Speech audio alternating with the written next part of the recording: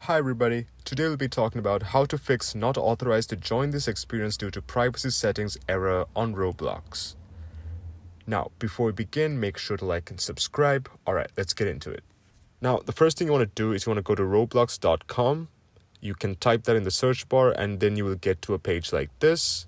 You want to make sure that you're signed into your account, and then you want to click the top right corner settings cogwheel here and then click settings. And then what you want to do is you want to go to the privacy section here. And once you're in the privacy settings, you want to go all the way down where it says other settings. And basically you want to select everyone in all these things. So basically if it says who can make me a member of their private server, you select everyone.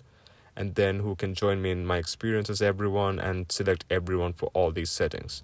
And under communication as well, when you do have the option to select everyone, you select everyone here. And once you fix this error, you can always put that it back to the settings it was. It's not a problem at all. And once you're done with that, that's pretty much it on the Roblox settings page. Now, if this still doesn't work for you, what you want to do is you want to reinstall Roblox to your computer.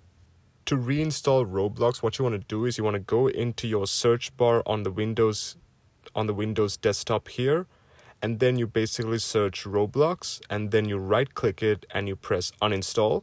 And under the search apps bar here, you want to type in Roblox and select Roblox player and uninstall.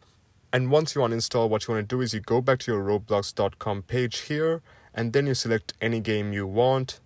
And once you select your game, you will be taken to a page like this, and then you have to press play, and then it'll basically say Roblox is now loading. So if you've uninstalled Roblox, it'll basically reinstall. So you want to select download and reinstall, and then you go through all the steps and it'll basically reinstall Roblox, and it should fix your problem for you. Now, I hope this helped you guys. Thank you so much for watching.